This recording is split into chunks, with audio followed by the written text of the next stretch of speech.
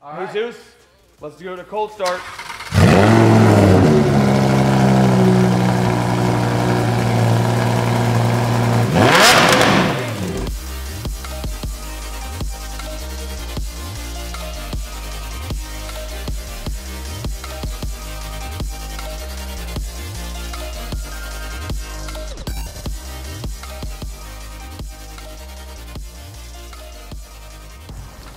Good morning, guys. Welcome back to the channel. My name is Mario. I'm usually the guy behind the camera, but today I decided to put myself in there a little bit. Anyways, it's morning, just got to the office, and let's see what we have in store for today.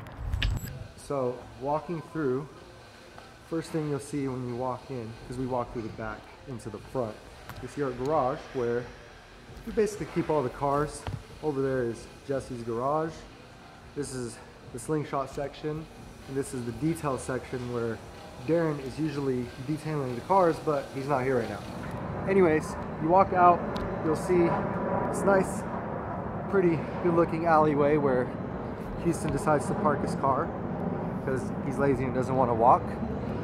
Which you'll go right through this garage, through this door right here, and then you will run into Houston right there, talking with some customers, setting up a reservation. So, okay, so if you want to take the 3 cars, right there you'll see the paintings that we have for sale. Okay, Houston's locking in some big deals right now. Let's see. 3 drivers? You heard it. Yeah, 3 so drivers, so 3 cars, you know, making money. Then you'll walk in and see Tony, who is not doing shit. I am. What have you done today? What have I done? What have you done today, Tony? I can't say because it'll ultimately give away a lot of details on the business. What have you done today? Mario, you see this packet? Go to the overview. Don't go to the overview. The overview. Go to the Right. overview. So, Am I leading in sales for today? I think I am. What have you booked one today? Yeah. Oh, the event store you like. You know what I'm saying? I got a big one for tomorrow. I got a whole a meeting planned tomorrow for Fast and the Furious. But I'm going to interrupt real quick and then see what I have to do. Houston. Good morning, sir. Hello. What's on the list for today? Well, right now, you guys are all from Paris, right? Yes. So everybody's here from Paris. Yeah. Okay. From Paris and Nice guy.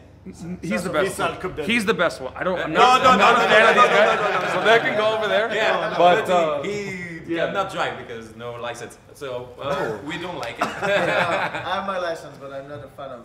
So you can fit. Anyways, where are you guys gonna go tomorrow? Do you know? The Red Rock, Hoover, Charleston, Hoover Dam. Hoover Dam, yeah. Hoover Dam is okay. Me on the mountain with my.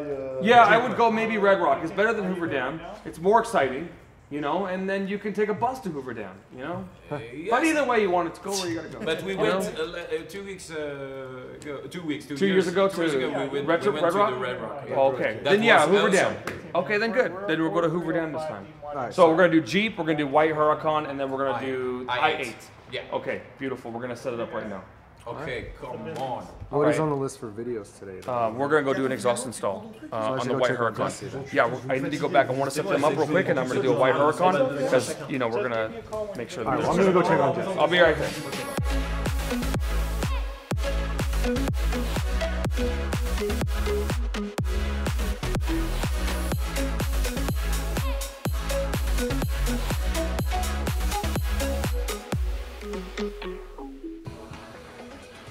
Ruined everything. What did I ruin now? I'm just kidding. Let's go. We're about to put this exhaust on. So as you guys know, we're already installed. We've got McLaren 570. We've got the 488 Spider. Now it's time for the pride and joy of our whole business, is the Lamborghini Huracan. So Jesse, explain to them why this system is going to be different than our race exhaust that comes from the factory for the red Huracan.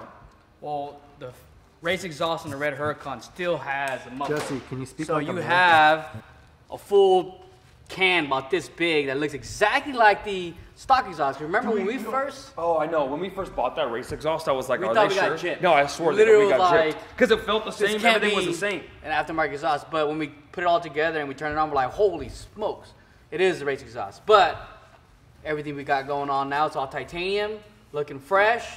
and pretty stoked because I think the Huracan. I'm more okay. So car. I haven't actually heard a titanium exhaust Huracan in person. A couple of guys have them on off their turbo kits and everything. But the reason that we've done so many bends here now, understand that we're working with these guys so specifically on what we want when we build these exhaust systems, because all of this circular action changes the pitch of the exhaust. Okay, so when you just have two cans, like a couple of my buddies just have, you know, little fart cans out, that's not going to change anything of the exhaust. But when you take the air and you move it in a circle through all this titanium pipe, right, and then back out in the bends and then change the tips, because you see the inside of the tip is coated, right, it changes the tone. So this goes here, we have the little clamp that goes on this. Anyways, let's get to install, okay? Let's take this thing apart. And Jesus has already disassembled some of the stuff. Smile, smile. He's getting pretty good. Little by little. Yeah. He's the master technician. What are you talking about? Then this just comes really off right here, right? You just pull it. The new hold on. The old Huracan 610, like the 15 and 16s, these are metal. This is actually plastic? made out of plastic. What the heck? They gypped us. And on top of that, there's 3 pieces. You got 1, 2, 3. It's not one piece. Hey, and this is the perfect. By the way, I always said that the bigger one on the 580s looked better. It was just the front end of the 580s they made look kind of like dinky. Yeah. The Performante, I noticed, well, when we bought our Performante a couple years ago, or a year and a half ago, whenever they came out, that it has the big 580 rear exhaust. Also, the exhaust comes up here. Exactly, but it has the 580 rear, because if we go get the Huracan one over there, it's really thin. Anyways, just a small observation. So go ahead and get that side, Jesus. All right. I need to get some gloves on. Wait, first, feel it.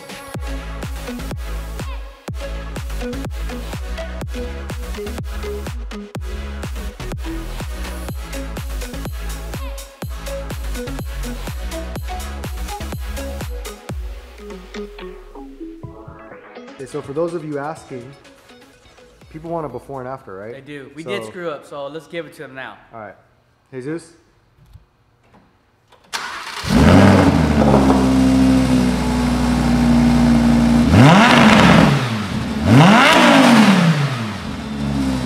Good. I mean, not bad.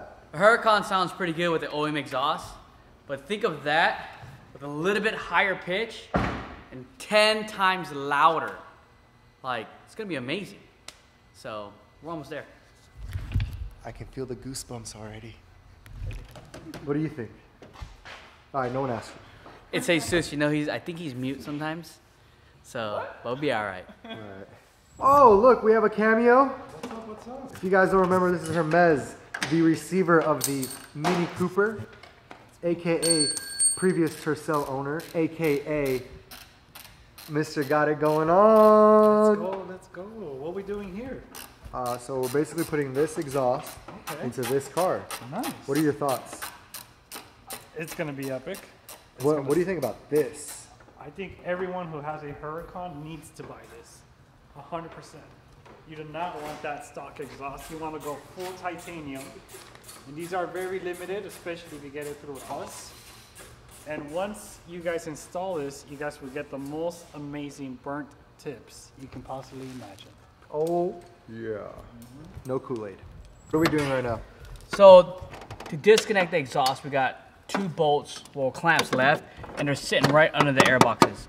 So we're gonna take both air boxes out, pop those clamps off, exhaust comes out, put the new one in, and we're ready to rock and roll in like 20 minutes. Remember when you told me when the camera was off, how you've got all of this in the back of your head? Yeah. Why are you taking so long then? It's literally been 15 minutes. Oh, BS. It's been like 47. 47 you're standing Times around. 2. Yeah, right. Dude, just smack Jesse in the back one time, bro. If you smack me in the back, I will kill you when I get healthy. Yeah. Did you get a shot of it? What? What? It's the official Jesse. A squatty potty?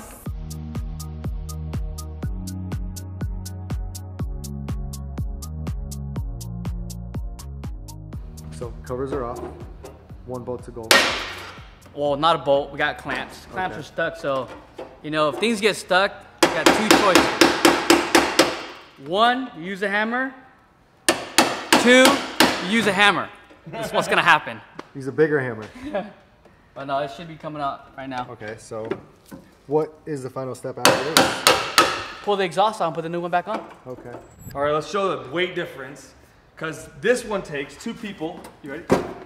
Look at that. Flexing. This legitimately is heavy. And this is what's going on. Okay? I'll give you a little bit of a backstory. If you guys watched our latest vlog of shooting a car with a cannon, that was the car we shot with the cannon. So a lot of like people keep coming in my back lot over here and doing donuts or whatever you want to call it, just trespassing. So I used it as kind of a concrete barrier, but well, it's since been tagged and a bunch of junk has come on it. So I called a company today that said that they're gonna come pick it up and actually give us $75 for the car. So we gave him the title and he came over here and well, he thought it'd be in better condition, but we got a 20, okay? We got a 20 for it. And I'm actually gonna give this back to the driver who's loading this because it's not fair for me to take this money when he's gonna work really hard right now. So I'm gonna give it to him, but at least the Tricell's gone, guys. We got rid of it and it made it out alive. And it's honestly, I bet you if we had a good battery, it'd still start, even with that blown motor. It's true. So the Hermes car debacle saga is finally over. The car is gone. You signed the title away. Are you happy? Super happy. Because I'm actually really happy because that car stresses me out. Every time I turned the corner and got on the bridge from Flamingo, I saw it and I was like, oh my gosh, what are we doing with this thing? Oh, anyways, but our boy over there is taking it. He's gonna put it to a better home. Probably gonna crush it and then melt it for whatever a metal is worth these days. But it's gone and we're happy. No complaints, no HOA violations, but the FBI did come and investigate. Remember that, Mario? They had some questions. Can you tell them the story? I was driving over here to pick up some gear and I saw 2 cop cars over there. I went and talked to them and they were just admirers of the car. Yeah, the FBI admirer saw the bullet holes. Someone called them and thought it was used in a crime, but turns out it wasn't used in a crime. It was just used in a fun video. And we told them that we used it for, what do we call it? A prop? A movie. Yeah, a movie prop. We're shooting a movie. So he loved it. But hopefully let's get back to this Huracan exhaust.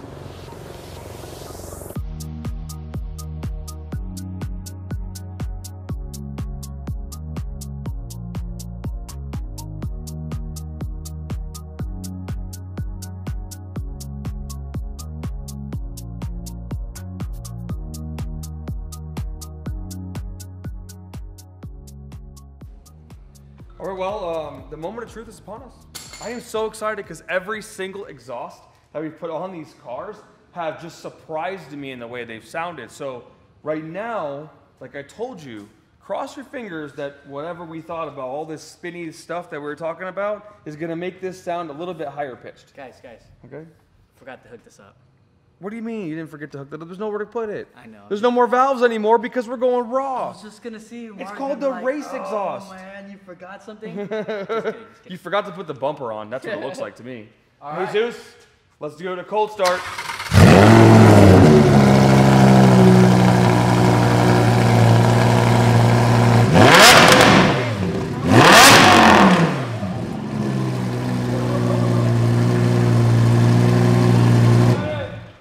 No, that was the, hold on, turn the car back on. That was, look, we all jumped out of there, but.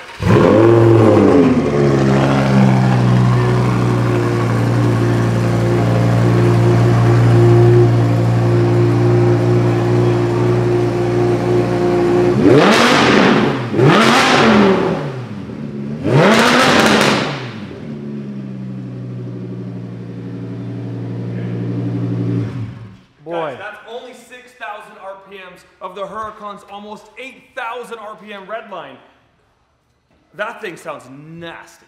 I forgot how loud the Huracan is. I was But not ready for that. okay, like, I want to do a comparison. So where's the key for the red Huracan? Because I want you guys to hear the difference right now. Stock, they sound eh. But this is an OEM factory $12,000 race exhaust. Bring it forward. Okay, so I want you to hear this one because this is like the cream of the crop race exhaust.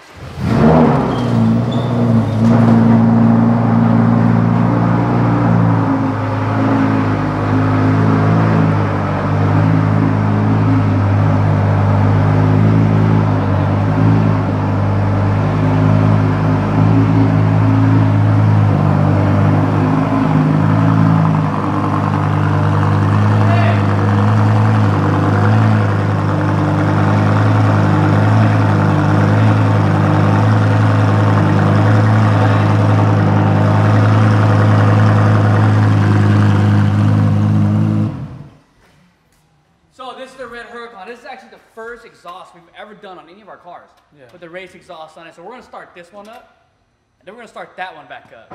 But I want We'll you go to hear back the and forth. difference between the tones. Now, that one is, it's not, it's echoing, okay? It's hard to hear exactly the difference until you're on the road, but the rev battle, you're gonna hear it. So we're gonna do this one and then go to that one, okay? This is factory race exhaust.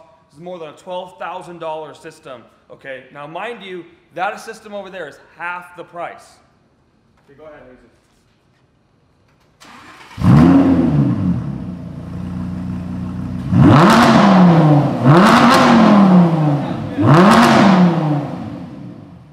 Amazing, okay? Tony?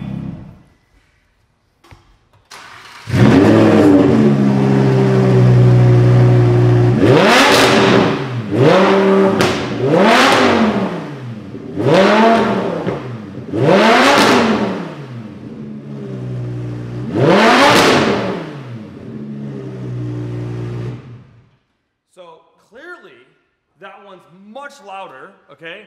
And it's also more high pitched. Now you can't really hear it, but I can feel it, okay? I can feel it. Like when it was revving, I had to cover my ears because it's so much higher pitched, the volume, and the tone is way higher. So I'm very excited to get that back on the road so that we could hear it in its natural habitat. So we're gonna throw some heat shields back on it, we're gonna get it all buttoned up, and then we're off to the races. Before we take off for the driving scenes, which everybody loves, I'm gonna break it down for you guys real quick. Step 1, rims come off. Step 2, fender liners. Step 3, under panels. Step 4, bumper cover. Step 5, rear bumper support. Step 6, top panel here. Step 7, air boxes come out. Step 8, exhaust clamps. Step 9, you got the rear skeleton for the heat shield. Step 4, or 10, sorry, step 10, got a little mix up there, the exhaust comes out. And Step 11, install. step 11, install, like Step Mario 12, said. sound check. Step 12, sound check, which was amazing. And step 13, Mario gets to drive. yes. I'm just kidding, I get to drive, like always. Just so to clarify things, I see people post and make comments saying, man, Houston's so cool, he gets to let him drive it after he does the install because he works on the car. But people don't really know, what I'm gonna explain to you right now, is actually my job to drive all the cars and make sure all the cars are working properly. So, I drive it because I gotta make sure it works properly, not because I did the install. But just let everybody know, I am the fleet manager here. 2, I work on all the cars too. All right. Anyways, it's nighttime, guys. So we're gonna wrap this up. You're gonna wrap this up in the morning. Then we're gonna mic it up, do some driving scenes, and it's a wrap.